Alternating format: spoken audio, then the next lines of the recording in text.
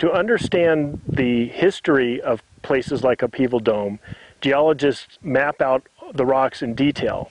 In this case, one of the most important needs was to determine the orientation and attitude of the different layers inside the center of the structure. I think you can see from here the layering has very different attitudes from one place to another.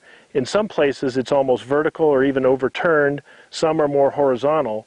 What this shows is there was a lot of faulting and motion of these rocks as they were being modified by the impact structure. In fact, that's the evidence that this is among the best evidence that this is an impact structure, because these rocks have been so extensively faulted and folded. For example, you can see from here some of these brown layers in the foreground are more horizontal, but then there are layers between the spires there that are essentially vertical.